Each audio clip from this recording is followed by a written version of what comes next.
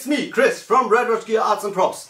And today, because I do not want to die of endless boredom because of the COVID epidemic, I thought about doing a video about Rust. Then I realized I'm not educated enough to explain the chemical process. So, here's me explaining Rust to you like an idiot that doesn't understand anything about chemicals and shit. What I know it's about electrolytes.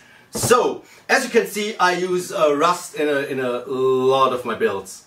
To give you a few simple things about Rust, facts about Rust is that Rust is basically the common name for iron oxide.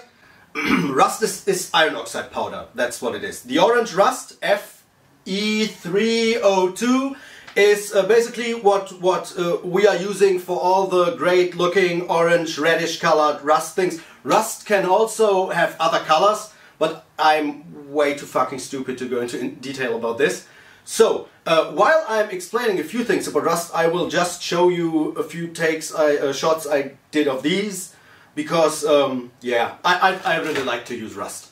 I tend to overuse it. While this may work, this looks like it got pulled out of a shipwreck, and it would blow up in your face and you would die. So whenever you build something like this and gun people like to explain to you that it doesn't work, just explain to them that the post-apocalyptic genre as a hobby is basically fiction. There's mutants and shit in Fallout. Nobody seems to complain about Mr. Handy robots flying around talking in a British accent. So, it's fiction. I like it that way. If you like your guns to look clean, that's cool too. So, nothing there. Okay, on to show you the things I've recorded beforehand.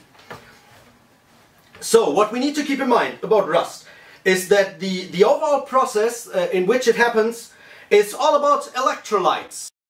But Brondo's got what Rust crave. It's got electrolytes.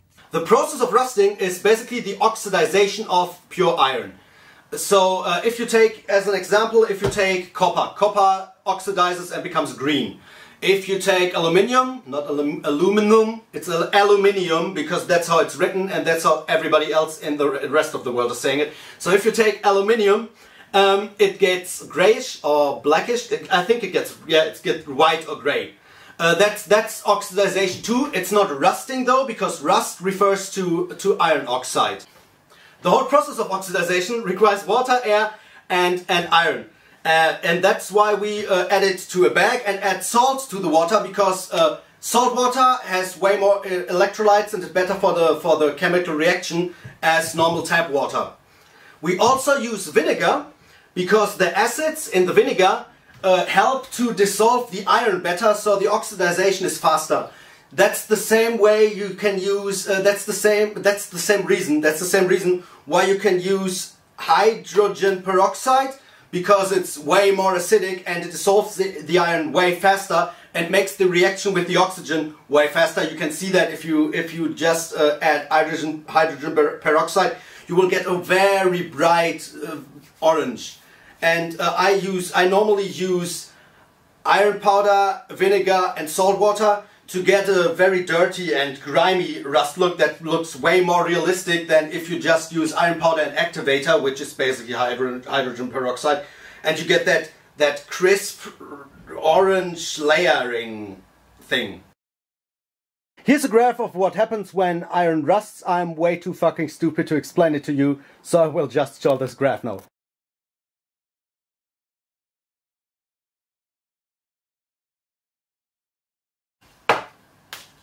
Okay, so the last thing I wanted to point out in this is that you will not get tetanus from rust. That's not how tetanus works. You get tetanus from the spores of the tetani virus, and they are most commonly found in dust, animal feces and soil. So, yeah, Erde, soil, yeah, and soil. So you can as well get tetanus if you scratch yourself while gardening. Artificially created rust with iron powder will not give you tetanus. So won't any other thing that rusted in an environment that's not very, very dirty. The thing is, in nature, where do you find rusted metal? You find it where there's puddles and shit. So you can get tetanus from there because there's dirt everywhere and animal feces and dust. That's where you most likely find the tetanus bacterium. You will not get it if you just use this. I could basically lick it and I won't get tetanus. You should get vaccinated though. I think that's a very kind of dangerous misconception, because there's people who will not... I've met people who were like, yeah, but I don't work with rusty metal, so I don't have to get vaccinated. And I think, I'm thinking, dude, you're doing garden work. You can get tetanus. Way more likely than if I cut myself with any of these things. So, that's what I also wanted to point out. That's it then. Thanks for coming to the world's shittiest TED Talk. Goodbye.